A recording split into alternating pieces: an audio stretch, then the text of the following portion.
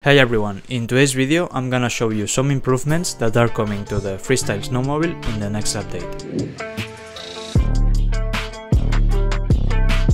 Alright, so Riders Republic made a tweet saying that we're getting some improvements for the Snowmobile in the next season, and this is the footage they showed.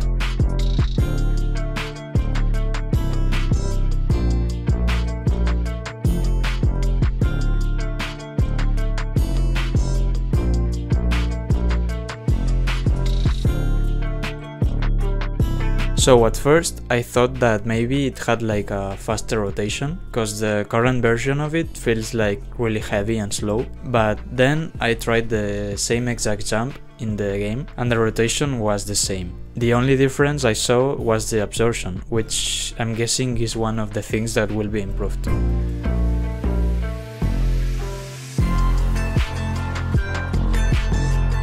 Then I tried to do the second clip, but I noticed I was short on speed to complete the rotations. So I turned my HUD on to compare the speeds, and I noticed there's a boost button in the new video. I hadn't seen it until now because I usually play without the HUD on, so I didn't notice it in the new video.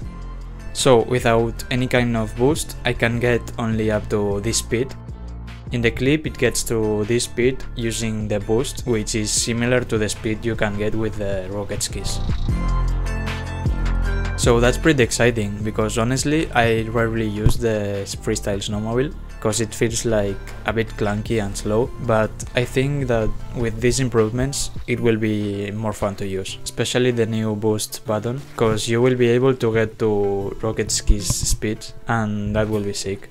The absorption improvement is also great because right now in the game the jumps you can do are pretty limited, and I think this change will encourage people to use it more. So yeah, it's great that we're getting some sneak peeks before the new season, like the hoverboard one last week. I hope we can see some gameplay with it soon. So yeah, that was all. Subscribe to the channel if you don't want to miss any news about riders.